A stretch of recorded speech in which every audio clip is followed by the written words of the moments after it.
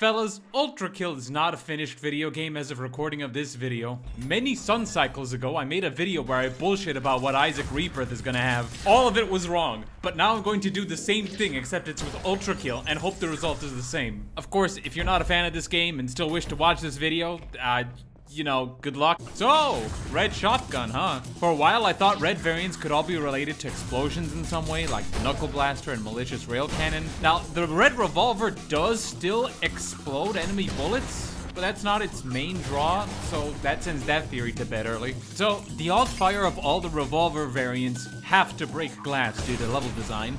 Likewise, all shotgun variants alt fire has in some way caused an explosion in order to, you know, get rid of this barrier here. I can't argue with consistency. Every time I try, I lose. Now, the sharpshooter used to be a scrapped variant until it was brought back just recently. So maybe for the shotgun, they'll bring back this black hole projectile? I can't imagine this has much combo potential. I don't know, black holes are Minos' thing. It's the only thing he has left at this point. Leave him alone. I'm hoping the red nail gun uses silver nails, just as like a side note.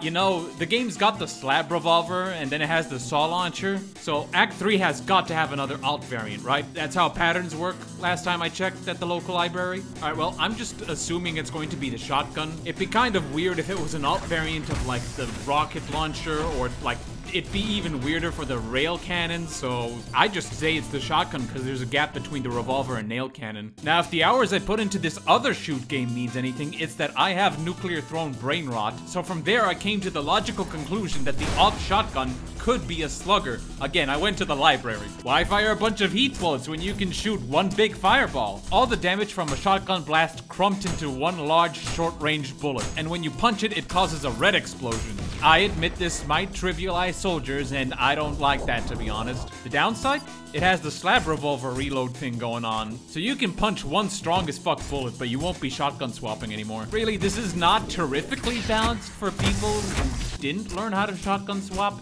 Kind of a straight upgrade for them. Oh, and the overpump, that's another issue. That would just make the slug deal more damage the more you pump it. Yeah, fucking all the bosses in this game can kiss their ass goodbye. This is a personal entry. This is just a little treat just for me. You know that section in A Shot in the Dark where you can light one torch at a time to spawn a specific enemy wave for that room? And you can just choose how much of a waves you want to spawn at once, including all four at the same time? This mechanic is kind of genius to me, if I'm honest. Nobody really talks about it, and it's a really good idea. I'm just hoping Act 3 has at least 2 more instances of something like this. Maybe even a whole ass level full of torches you gotta light before the exit door opens. Bonus points if the exit door is just right in front of the entrance, just taunting you from the start. I'd love that. I think we should torment the player some more. Now, every act seems to have a secret boss. Act 1 had the damn rat from Civi, Act 2 had Mandelbrot Gaming. So what YouTuber is gonna be the Act 3 boss? Trick question, have you already forgotten? This is a New Blood game. They still haven't used Big John yet. I think I'd actually be angry if they didn't have Big John. How can you not love Big John? I mean, I'd put Big John in my game, maybe.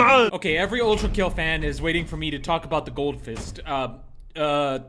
Fucking pizza slicer hand that lets you drive up walls. There. For number 8, we have the 8th layer of this game, which is fraud. And I have no idea what they could possibly do with this, even though I'm the most interested in that one. I had no idea what they were gonna do for places like Limbo and Violence, and those turned out great. The only thing I could think of for fraud is like office cubicles? Oh man, oh bro, oh brother, you gotta play Ultrakill. The fraud layer is the best one in the game, and it's a fucking screenshot of Wolfenstein 3D.